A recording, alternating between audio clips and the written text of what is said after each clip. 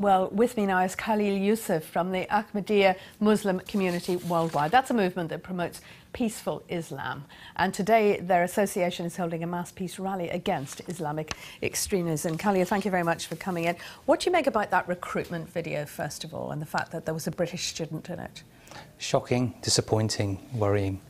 And I think that we're most concerned that we find now young British students, young British Muslim men who are being engaged in this sort of terrorist activity. We as a community, the Ahmadiyya Muslim community worldwide, we're established in 204 countries with almost 100 million members now. We absolutely and categorically condemn such videos and any promotion of terrorism or extremism. So why are young people being drawn towards that? Is there not enough leadership within your community to take them elsewhere? Well, it's a very good question. I think outside of the Ahmadiyya Muslim community, and I'll probably come to that in a moment, there is a real leadership crisis in Islam.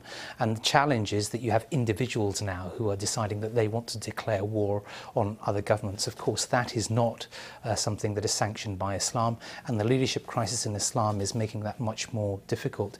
In the Ahmadiyya Muslim community, and what distinguishes us from other Muslim communities is that we do have a single leader that regulates us from a spiritual perspective.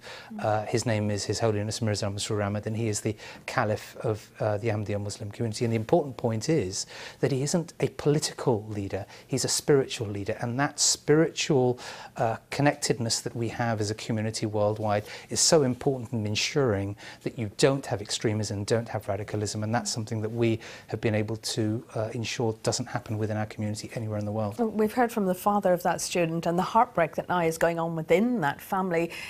It sort of focuses on how something like this can happen without the family even knowing. Yeah, again, it's a very good point that you make, because in order to establish peace, you have to have justice. And actually that begins right from the home, having an environment within the home in which there is discussion, in which there is communication, the men are involved, the women are involved, the children are involved, and you have an open discussion about these issues and an open discussion about Islam. One of the things in the Ahmadiyya Muslim community is that every single one of our mosques has an equivalent place for women.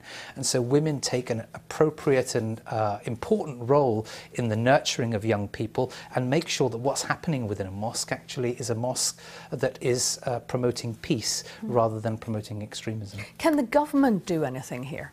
Yes, I think the government does have an important role, and that is to make sure that they engage Muslims at a grassroots level. And that's not just about inviting one Muslim group, it's about making sure that every single Muslim group within Britain is represented, is part of an organisation that the government can communicate with, and they can then use that as a way of ensuring that a message of peaceful Islam is filtered down into all mosques. Can I just ask you very briefly before you go, why do the Muslim groups that are within the UK, do they coordinate with each other, or are you very separate?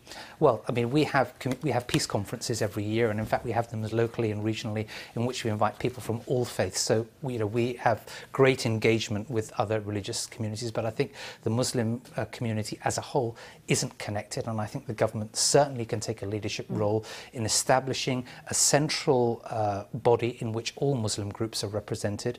I mean, we as a community, for instance, we have a pledge of loyalty to Britain, and so having that discussion about what is the role of British Muslims in society, I think is an important one. Okay, Khalil Yusuf, thank you very much.